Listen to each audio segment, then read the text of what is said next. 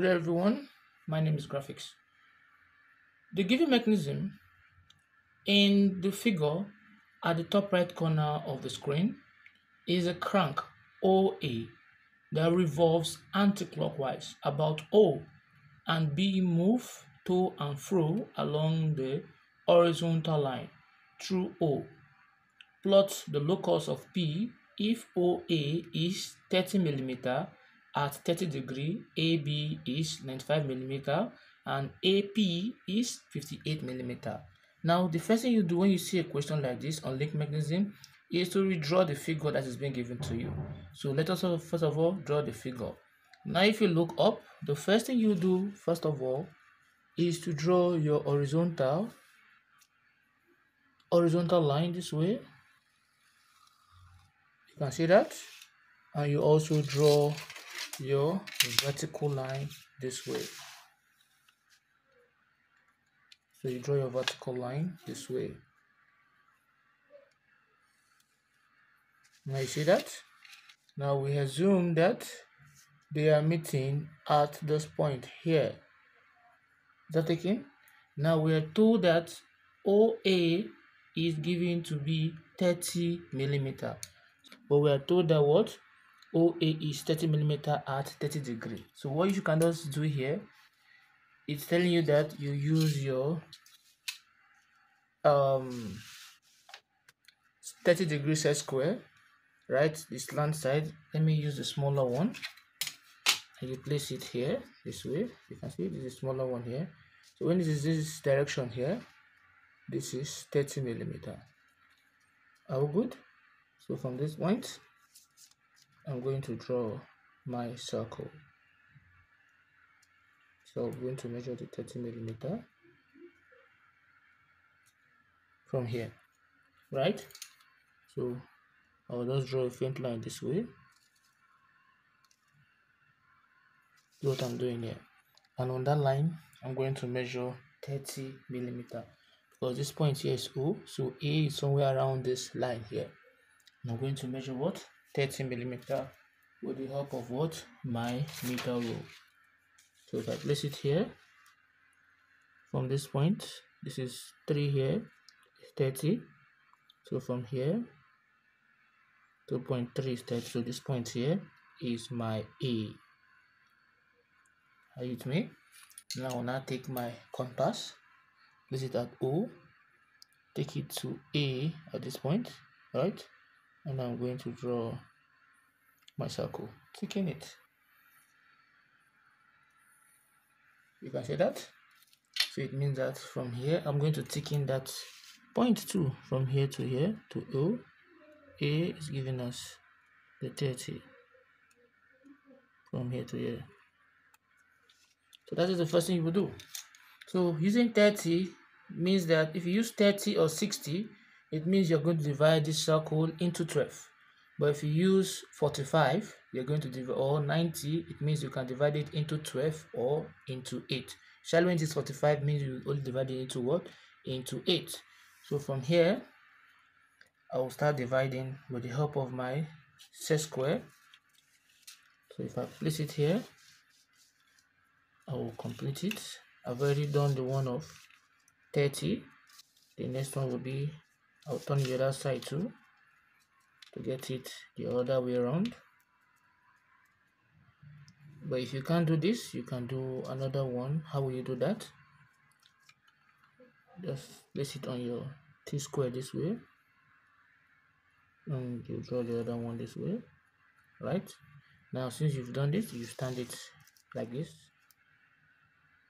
So when it's standing is 60 degree, so you place it this way, then you face it the other way around, and you get this way too. This is what we have. So if this is A, here will be, it says it rotates anti-clockwise, right? So we are going this direction. Anti-clockwise means going backward this direction, right? We're going anti-clockwise. So if this is A, there will be A1, here will be A2, here will be A3, This will be A4, A5, A6, A7, A8, A9, A10, A11, right? And A can also be that you call it A or you call it A12, A or A12 on the same point. Now we move forward and we'll have this. Now the next thing we'll do is that we are told that AB is 195. So we know if you look at the diagram from point A here to somewhere around this line here is A is B. So I'll just take my meter rule and my compass. I'll measure 95 from this point. Let me stand it like this. From this point, from 0 here straight down to this point, this is my 95 here, and I'll place it at A, then I'll mark somewhere around here. So that will be what? The 95. You can see that? So this point where it cuts the horizontal is giving us what? My point B. Then I'm going to join it straight with my meter rule. A and B, I'm going to join it straight. But if you look at this, we're now giving AP, the extended part of A, to be what? 58. So what I will just do is this. From this point here, I'll just draw a line, faint line first of all, to pass through A, this way. All together. So let me just take this forward a little bit so you get to what I'm trying to say here.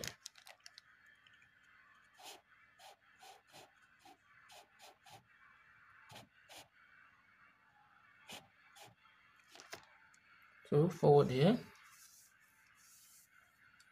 Now from here, I will now measure from A to somewhere around there will give us what? 58, because the question is telling us that what? AP is 58. And I'm going to measure 58 from here with my meter rule. Measure 58 from here with my meter rule. So if I'm doing that, this is giving us 68. This is 8 here, right? Then 58 here. I'll just extend it from that point back to this point here.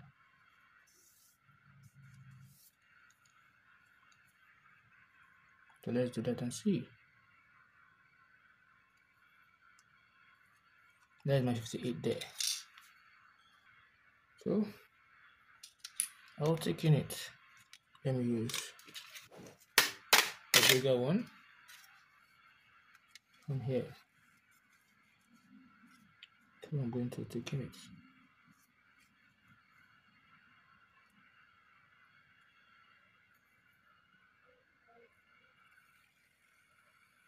Then I'll stop here.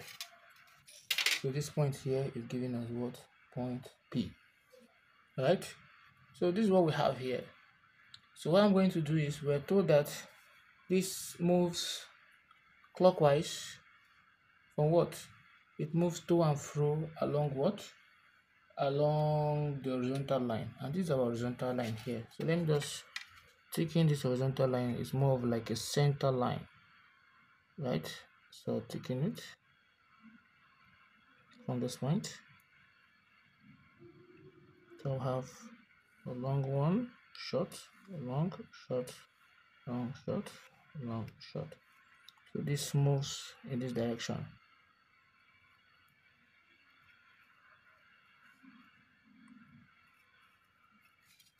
So it moves in this direction here. Now, let's move forward. So this is what we have from our diagram here. So we'll now start by repeating the same thing. So we're looking for the locus of P. So it means that what will the parts P will form when this crank moves in one revolution, or will I say one convolution. So this is what I will now do. I'm going to take from point A, I'll repeat the same height. So I'll place it at A1. We know that A to this point is 95. I'll come to A1 and I'll mark, and that'll give us B1. So this point here is giving us B1, and I'm going to join it. I'll join A1 and what? And B1, but this time I'll be using faint line, right? So I'll use faint line from here to this point,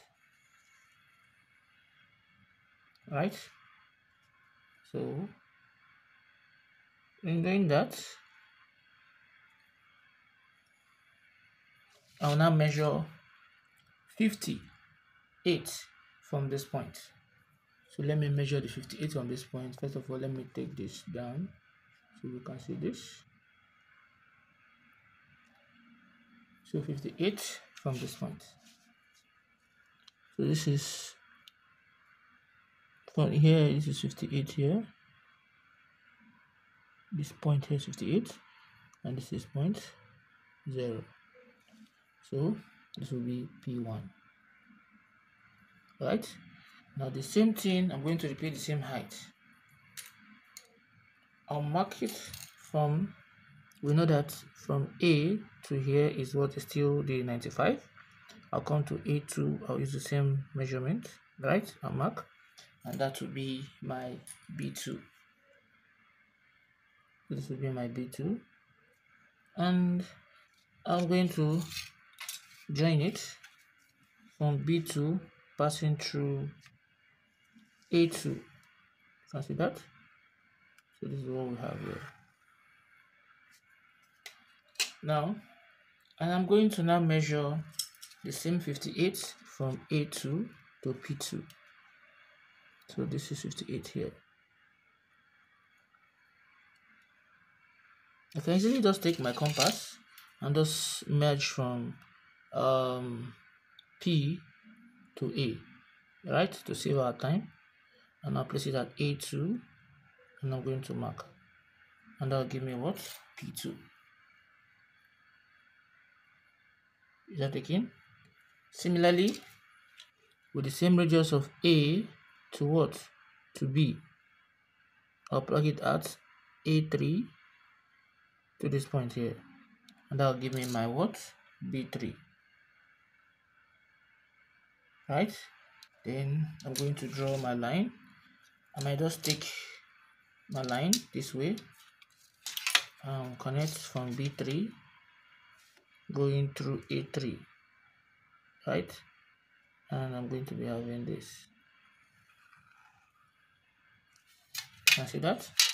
So with the help of the radius of AP, I'll place that A3. I'll mark along the line to get my what? My P3. Right? And I'm going to do the same thing. Do the same thing from A to B, right? I'll place that A4. Now mark along the horizontal. That'll give me my what? B4. Right? Then I'll join B4 and A4. I'll draw a line this way, passing through A4. Now I'll now mark from P to A. I'll come to A4, right, and I'll mark on the line of A4 here, and that'll give me my what? My P4. Right? I'll do the same thing, the same measurement, A to what? B again. I'll come to A5 and I'll mark along the line. So on that line will give us what? B5. Right? Then I will measure P to what? To A. Then I'll come off A5 to get P5. So from here, I'll mark. This is my P5. Right? Then I'll do the same thing from A6. From A to B. Once more, I'll come to A6. I'll mark on the line. Now what do I notice? A6, B4, and B6 are on the same point, right? So I'm going to draw my line passing through B6 here, and what? And A6. Can see that? So I'll do the same thing. Draw my line passing through there. That's it. Now, with the help of P and A here as radius, I'll come to A6 and I'm going to mark here. And that'll give us what? The P6. That'll give us P what? P6. Now similarly, take from A to B once more. I'll come to A7. I'll mark A7 and 8 and B3 and B7 on the same point. So I'll draw my line to pass through that point. You see that? Then this is what we have. Then I'm going to measure AP, which we know it is 68, this way, and I'll place it at 7, A7, and mark to get my P7. To get P7. Similarly, I'm going to come to AP again, right? I'll come to AB, right? And put it at A8, and I'll mark on the horizontal line. So AB and B2. So we have B8 and B2 on the same point. So I'll draw my line to pass through this point through 8 to get my next point. So I'm going to mark, take radius PAP, put it at A8 and mark, right, to get my P8. This is my P8 here, right? Then the same thing, I'll come to AB again, place it at A9 and mark. So A9 and B1 are the same point. So this is my B9. So draw my line to pass through the center, to pass through A9, right? I have this. So with the help of my compass, I'll take AP again, place it at A9, and I'm going to mark to get my what? My P9. Right? I'll do the same thing to AB again, right? I'll come to 10, A10, I'll mark. So A10 and AB are the same point. So this is my A10. That is my B10 here. Then I'll draw my line to pass through B10 here, right? Now I have this. So with the help of my compass, I'll be having AP with that A10, and I'll get my point, and that will be P10. P what? P10. Now the next one, take the same thing, A, B, right? I'll put it at this point here, and I'll mark, and that will be my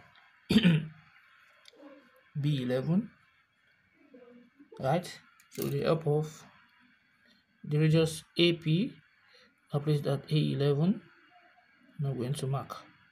Right, so it is somewhere around here. So I'm going to call it P11. P what? P11. Right? So this is all what the point that we have. Now we are going to join the locus because question says to join the locus of P. So all this point P, we are going to join them using our French curve. Now I'll teach you on how to use the French curve also to join the locus of different points. First of all, this is like I showed you, we have different French curve. You can use this and try and see. Let's see.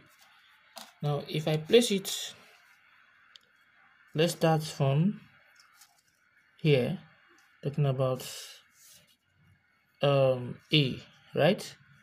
So talking about P4, P5 and co. So this is P4, P5. So I'll just join 3 points at a time. So if you notice it, P4, P5 are all meeting.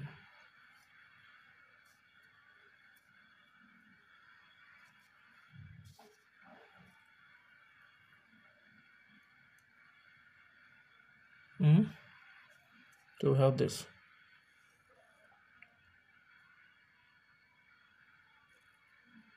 To ensure the 3 of them is touching. Then we'll move forward again. You try P6 and P7. Now if you look at, there's an opening here. So you try it, let them be closed in this manner. So whatever you're doing, ensure 3 of them are closed. Now if I put it this way, it is closed, right? So I can easily take the next point from here to here to touch P7. Then I'll move again to the next one. You can come here. Now if you look at this,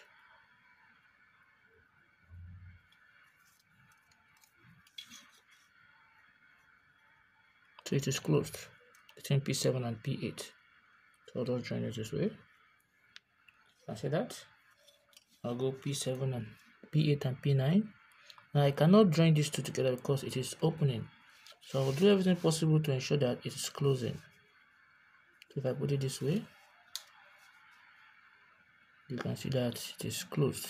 It is not open. So I'll just move it to touch here. Right? I'll come again.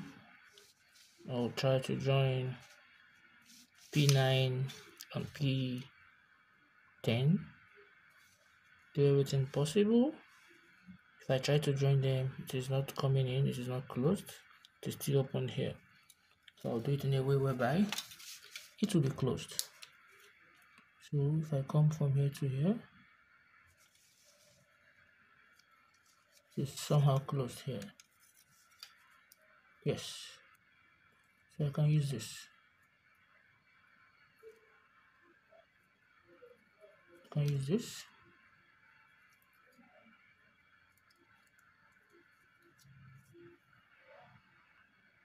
I can use this. It is closed.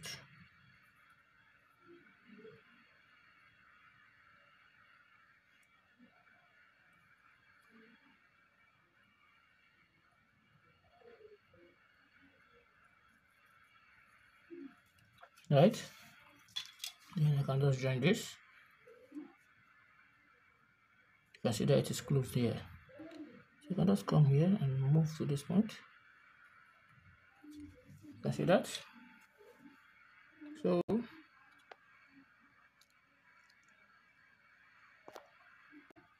now you join P10 and 11 together this way. You ensure that it is closed on this point here.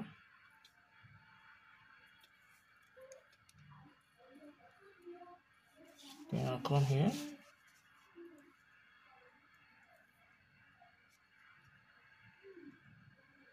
It is closed.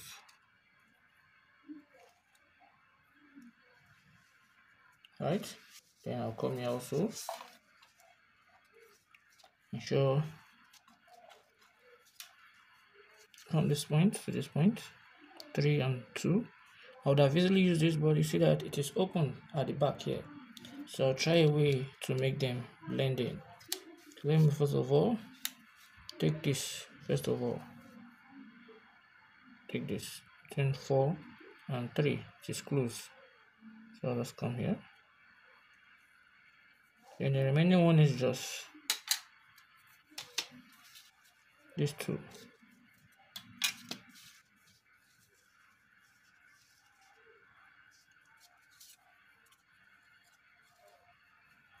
So better. You can see that. And just use this. You are moving them until you attain perfection.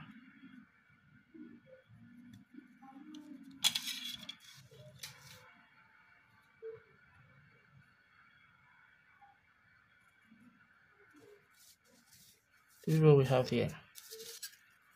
This is exactly what we have. Now this is the locus of the point. Now this is locus of what? Of the point. So as A is changing in an anticlockwise manner along the circular path, B is changing to and fro along the linear path. Just simultaneously, P is also changing in this manner, right? So what is the path that P will form? We'll call it the locus of P. What will it form? So this is what it is forming here. So this is what we call a link mechanism. So if you found this video helpful, please don't forget to click on the subscribe button. Thanks for watching.